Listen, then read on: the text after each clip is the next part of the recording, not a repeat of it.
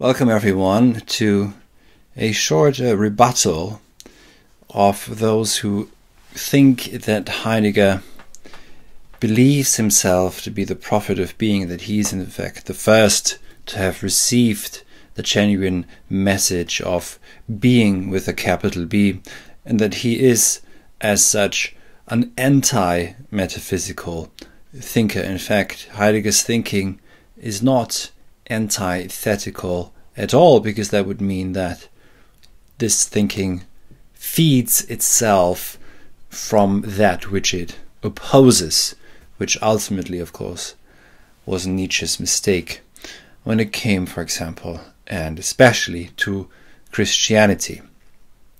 Heidegger is a well-trained and educated metaphysician on a level that many of his commentators will never reach, and especially including the fact that he knew, of course, not only German, which is one of the main philosophical languages, but that he also knew Latin and ancient Greek, and had read enough of Aristotle, as he says himself. If you haven't read Aristotle for 5 years at least, then you shouldn't read me.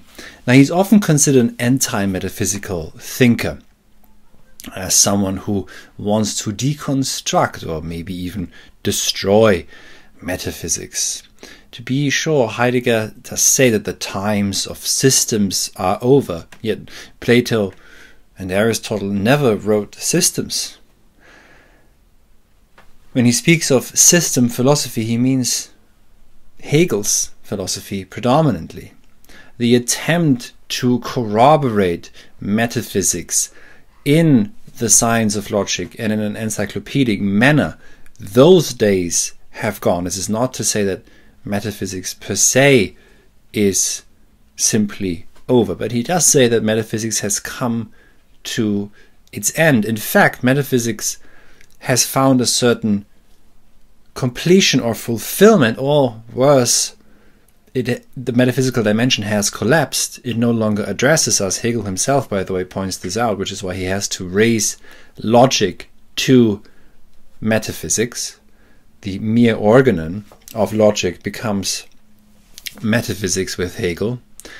And though what Heidegger sees is that technology now takes what's left, the remnants of metaphysics, and implements some of its thought forms in its technical reality. Platonic forms, for example, serve as a blueprint for instantiating through techniques metaphysics in quote-unquote reality. Now, Heidegger is not a deconstructivist, and we should not understand his notion of destruction as deconstruction. Destruction is a hermeneutical rereading, which is laid out in section 6 of Being a Time, a hermeneutical rereading of the tradition and an appreciation of what metaphysics has been able to think, but also what it has forgotten to think. Now, what metaphysics has forgotten, maintains Heidegger, is to think absence, yes, negativity, yes, but that's not quite the right terms. We're looking for a concealment or non-availability, withdrawal. That's at the very edge of what metaphysics can think, can assume, according to Heidegger. That's not to say that metaphysics has purposely forgotten being, or that he's the first one for whom this has been revealed. Instead, he sees something in the texts that the texts are already addressing. For example, in the on ens qua ens, as the scholastics translate Aristotle, that was hiding in some sense in plain sight. So what is the task now is to think again through those tidings of being, Seinsgeschichte, which we should not think of as the history of being, because that would place it in the past.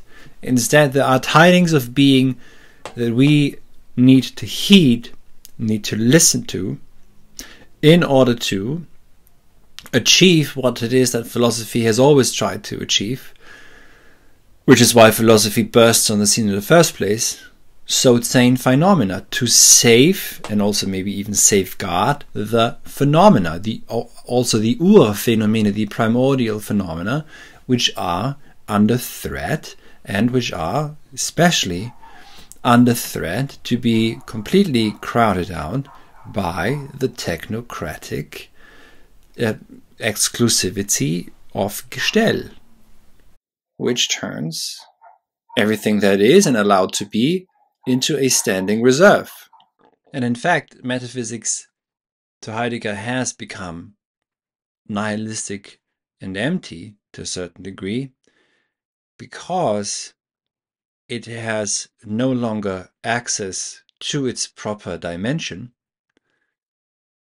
The metaphysician suffers from the death of God just as much as does the modern liberal, whose morality is Christian, or the humanist, or the new atheist, but whose morality is no longer grounded in anything ontological. This regrounding or new grounding is what Heidegger is after, but it goes even deeper than that. What Heidegger refers to as the Ereignis, which is only poorly translated as event, or even announcing is not the greatest translation. Ereignis is the realm, as Heidegger says himself, it's untranslatable as a word, as is logos and as is the Tao. But Ereignis is the realm in which being and the human being meet, in which they come together and also not come together.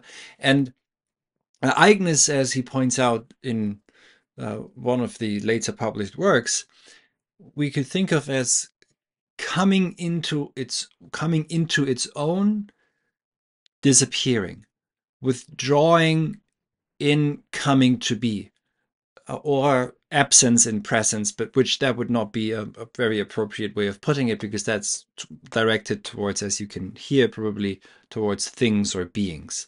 But instead, withdrawal in appearance, or withdrawal in coming into one's own. So as there is a coming into one's own, or into its own, there is withdrawal. That is how we have to think of Ereignis. And Heidegger sees that metaphysics has always tried to address this and has always attempted to articulate just this.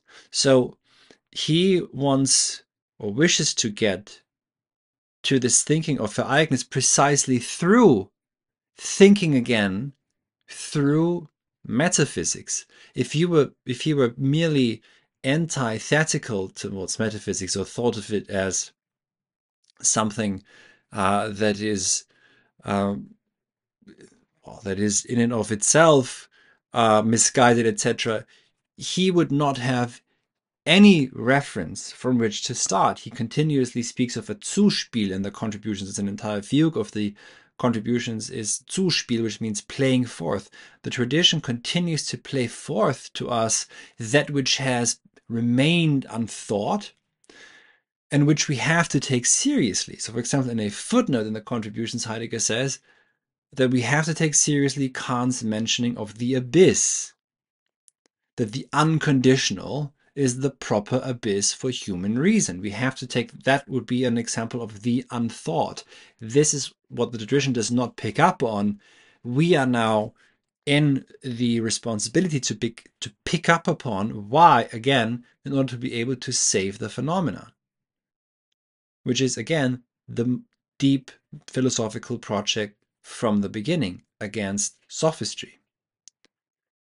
So, far from trying to deconstruct metaphysics, tearing it all apart, etc., what Destruktion tries to do, or tries to achieve, is through a rereading again, and to get to the source itself, to the source that speaks through the texts, and that can still speak to us without, however, merely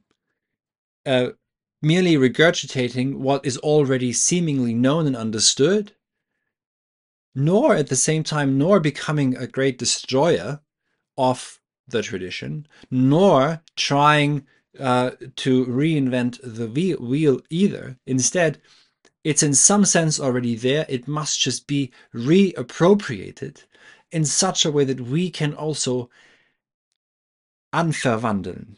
We can also be transformed ourselves while also transforming the tradition so that it is not a stale repetition or continuation.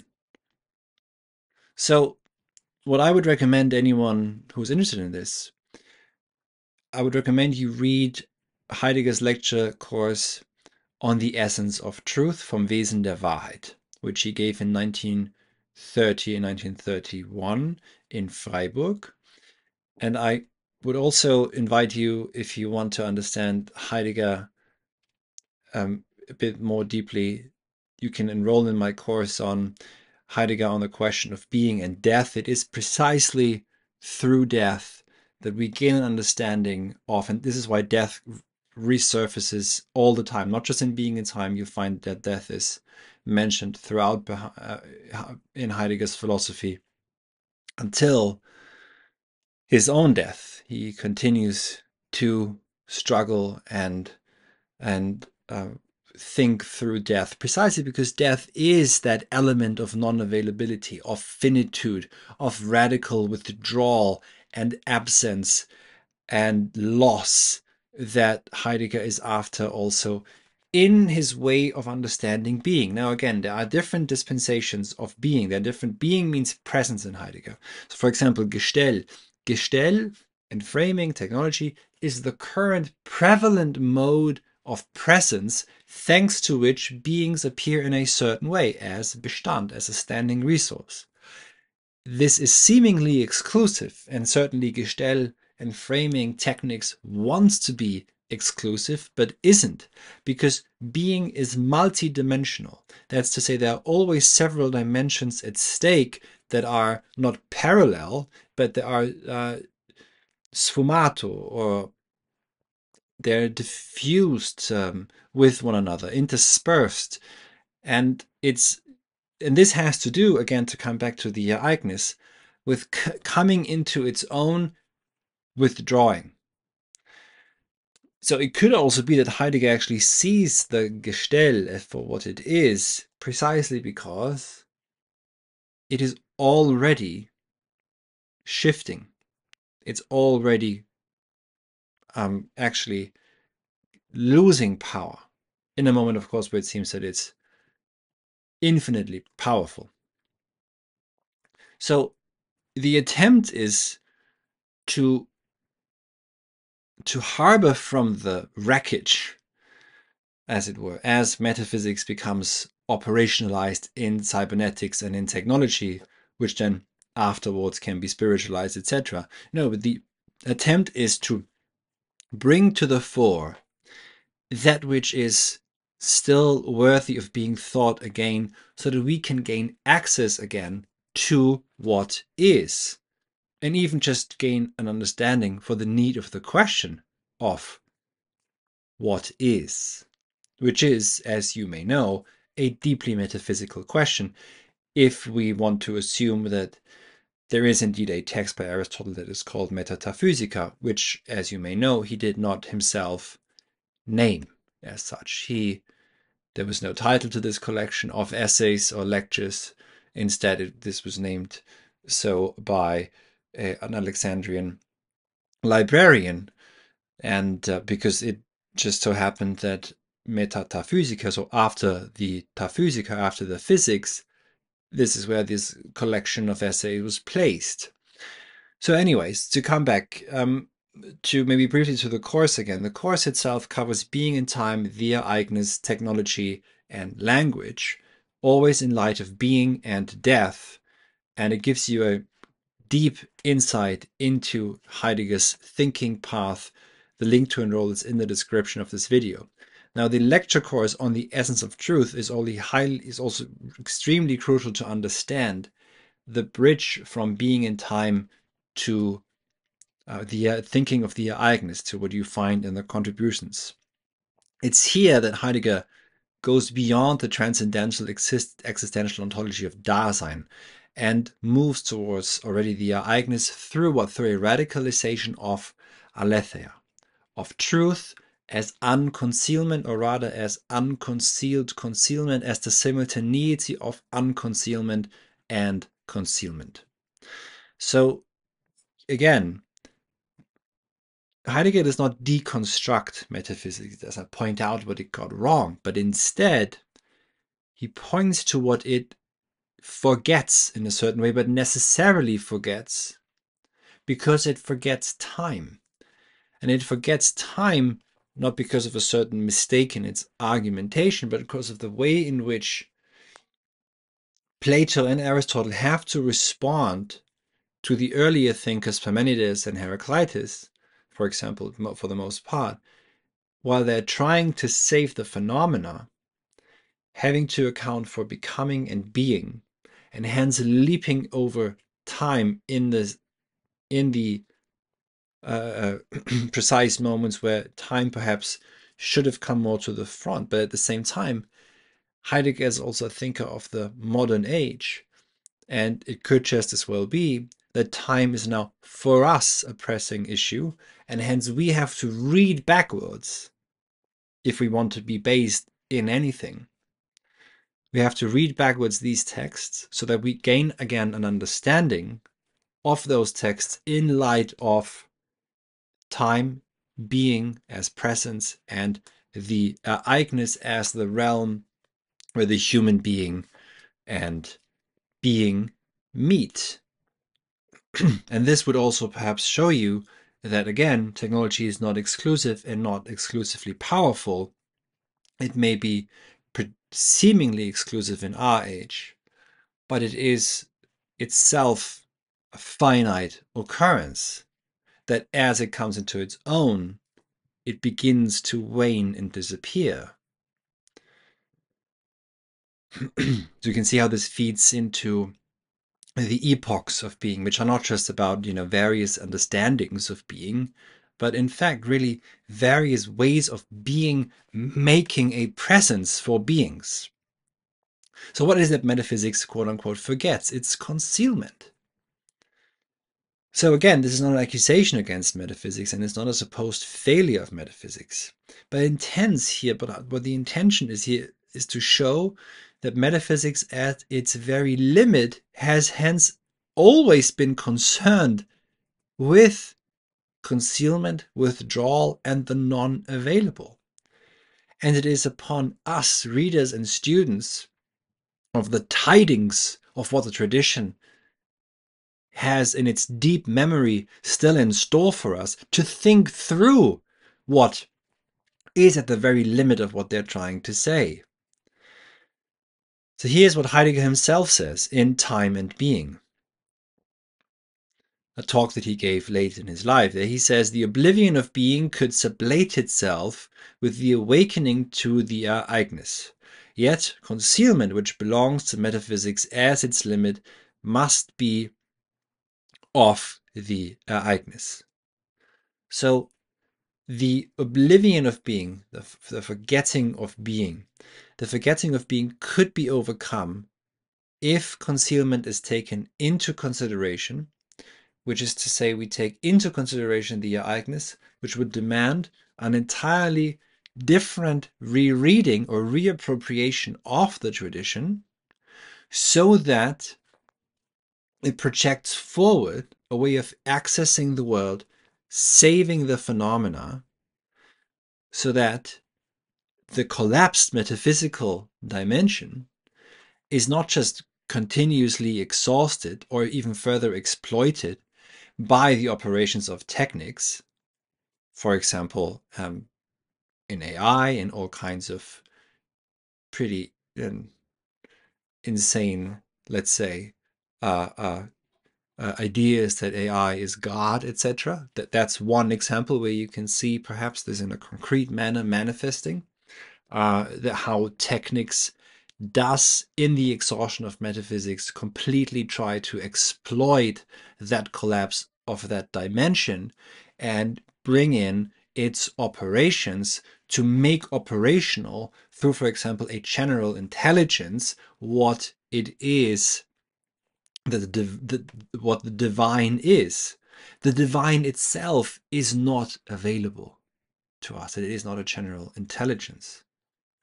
So I will leave it at that. Read on the essence of truth. You're also invited again to enroll in my course and delve deeper into Heidegger. And before you do so, I'd just like to thank you for listening and see you very soon.